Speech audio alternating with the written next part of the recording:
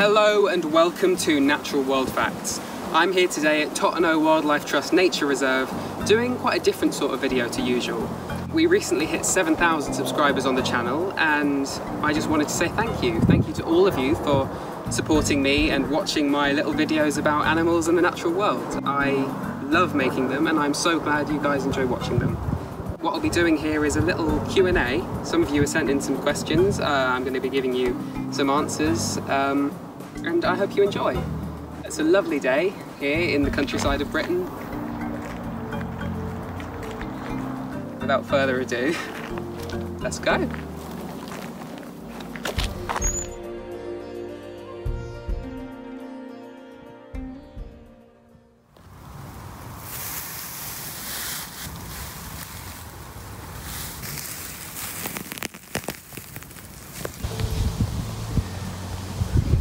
Found another kind of little amphibian here. Oh. Common toad, bufo. Adorable little things, often mistaken for frogs, but identifiable by their rougher texture, whereas frogs are smooth and often wet. Unlike frogs, toads spend most of their lives on land rather than in the water, and they only really return to water in springtime to breed. So to show you the difference between frogs and toads in the UK, the common frog and the common toad, I have a frog in my right hand, and let me just grab the toad. So if you want to come closer, this is a toad. You can see it has rough, bumpy skin, quite dark in colour. In my right hand, I have a frog. You can see they're much more smooth, they don't have the bumpy skin, they're more wet, whereas toads are dry. You can also see that the underside of the toad has this dark coloration, this pattern of black and white.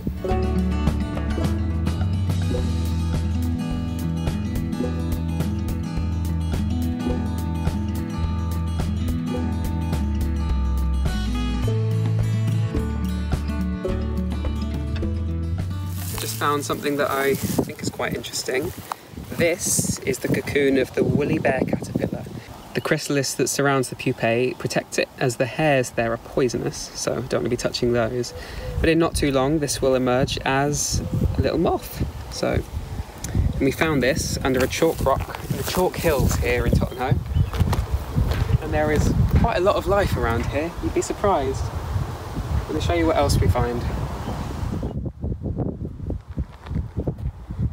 One of the first questions that somebody sent in was, what is my favourite animal? Obviously a very difficult question for me. Anyone who knows me will know that I would pick the Greenland shark in a heartbeat. It is just one of the most incredible and impressive creatures out there. I recently did a video about them. They're fascinating. They can live to 500 years old. They live 2,000 metres below the surface of the ocean in the midnight zone where there is no light. They're nearly blind. All of them have parasites in their eyes. There's so much that's crazy about them, and I love that about them. I love sharks in general. However, my other favourite animal is vastly different, and that is the harvest mouse. I think they're amazing. I think they're adorable. I love the way that they can climb, really thin stems and coil around them with their tail. I don't know, they amaze me. Harvest mouse and Greenland sharks, two very different animals, but two of my favourites. Just found something else which is quite interesting. It is a red ant nest down here. You can see that the moment I've lifted up this brick, they all go scurrying around trying to collect the eggs and take them to safety. Because these tunnels that they've dug at the surface here, they go way deeper. And there'll be a huge nest down there, and that's where they're carrying the eggs to. And somewhere in there will be the queen, and she gives birth to all of those eggs, and the rest of them are workers. Oh, there's an earwig. There's an earwig down there. Oh my God, oh wow. Oh wow, this is a massive black ant nest. The ones with these wings here, those are about to have their nuptial flight. So they've developed wings before they fly off and found new colonies and lay the eggs, much like these, of the workers of those colonies. So this is a very, very old and well-established colony. The moment I disturbed this colony here and moved my hand over the grass to get some footage, they began climbing up these stems and onto my hand and biting me, because they are just so well adapted to this environment. The way that they coordinate themselves and dig these tunnels and leave scent trails and care for the brood. You see them all carrying the eggs to safety here. They're just so incredibly fascinating and well adapted, and yet so unsuspecting. So the eggs that they're carrying away, there are two different types. You can see the small ones there and the larger ones. The smaller ones are the eggs that will hatch more worker ants, which are all of these ones you see here. The larger ones are the ones from which the future queens of future colonies will hatch from. So the larger ants you see with wings are what hatch from those bigger eggs. They only develop them around this time of year when they're ready to send out those young queens to found new colonies. And this is how colonies spread and reproduce. As always, when it comes to the natural world, leave only footprints. So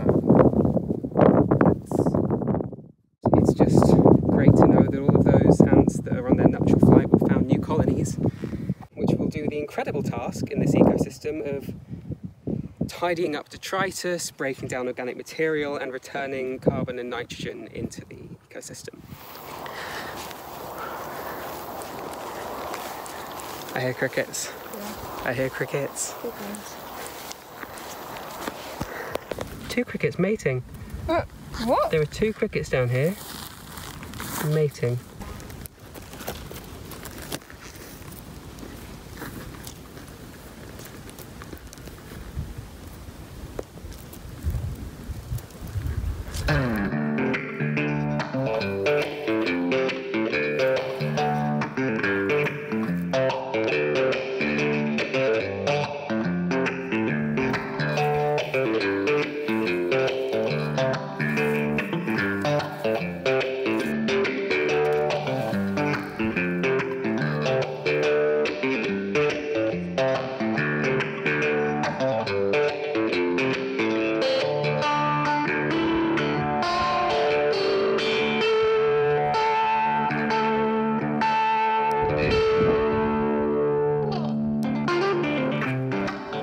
Okay, I have just found a slow worm. I did not expect to find this. This is one of my favourite animals of all time. And as expected, it just pooed on me. That happened the last time I found them. I found them once before, and that was in the Lake District. I'll put the link below to that video. But slow worms, if you haven't seen that video, just wiping off the poo, are a form of legless lizard. They look like snakes, but they are not snakes. They have eyelids and very smooth bodies, and you can see its little tongue flickering there. Putting his tongue out. This is a little newt. Now, it's a shame to have disturbed him because it looked like he was hibernating, and they only really return to the water when they're breeding. But I just think these are beautiful creatures. Oh. Hello, baby.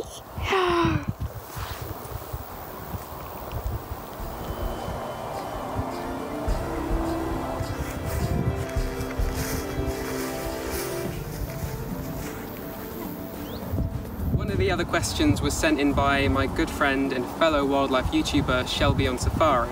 She asked me three things. First of all, who is my favourite Doctor from Doctor Who? Obviously she knows I'm a Doctor Who fan, and I have to go with David Tennant on that. He is brilliant. Her other questions were what inspired me to start this channel, what my goals were when I set out, and whether they've changed or not. I set up the channel with my brother when I was 8 because I just loved animals, and I loved telling people about animals. I have always, from a very young age, been going out into the garden, lifting up logs and collecting woodlice and telling people about it. So I thought, why not put it on YouTube? So yeah, that's what I did, and I just wanted to be out there. I wanted to have my voice heard. I wanted to, educate people about animals, and I'm so grateful that I'm still able to do that, and that people watch and people enjoy these videos. My goal was always just to spread information, get people as excited about animals as I am. Like lately I'm fascinated by the ocean. I'm sure you can tell from all of my videos being about deep sea animals, but yeah, that's just, my current fascination. My goal has not changed, I don't think. Possibly My goal is now more oriented towards my future aspirations of actually getting a career in this, you know, either in wildlife presenting, photography, or just some kind of zoology or conservation work. That's the dream. And here we are today with 7,000 subscribers, and hopefully we can only keep growing.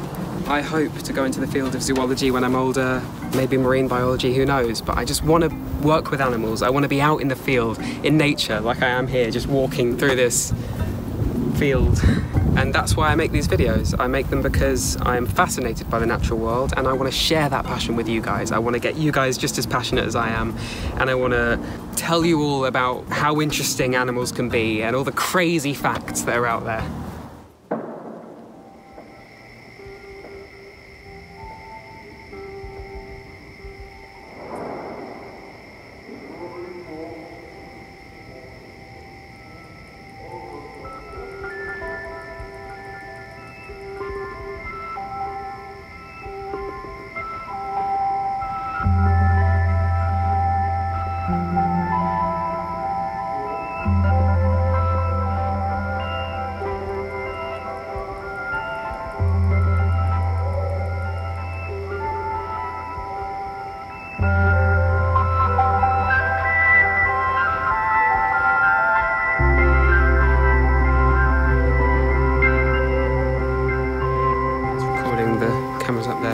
Can you see me all right?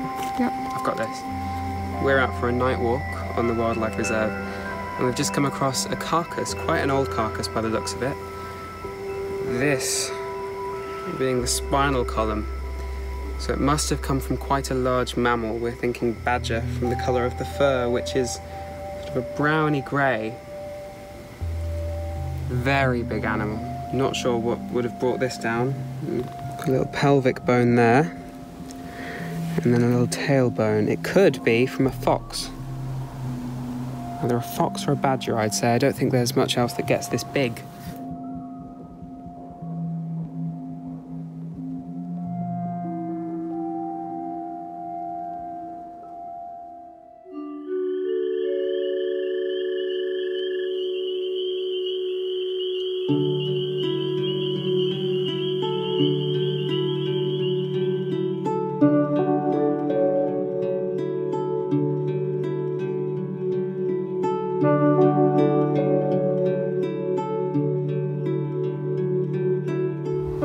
Hopefully you enjoyed coming on this little journey with us around Totternhoe Nature Reserve and seeing everything that we found out here. Thank you for watching Natural World Facts. This has been a Q&A for 7,000 subscribers in Totternhoe Wildlife Trust Nature Reserve. I hope you enjoyed. I certainly did. Oh.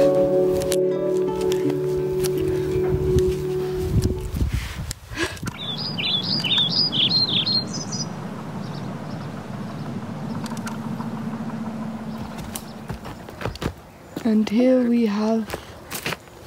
we see a young Leo Richards. Basically, this is just you messing around. That's all I do. Exactly. It's a very Sherlock Holmes moment. I've got a coat to turn up. Oh yeah, it's very true. Love a good old log.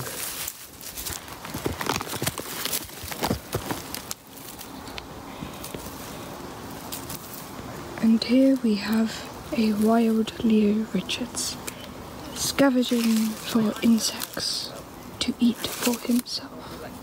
I mean, I do like eating snails. Not a city boy anymore. I'm a YouTuber. I do YouTube things, like walking. Hang on. Oh, there we go. Oh yeah. Maybe if you go from the front and then it's like they'll get to see my sexy face, but like far back, so yeah.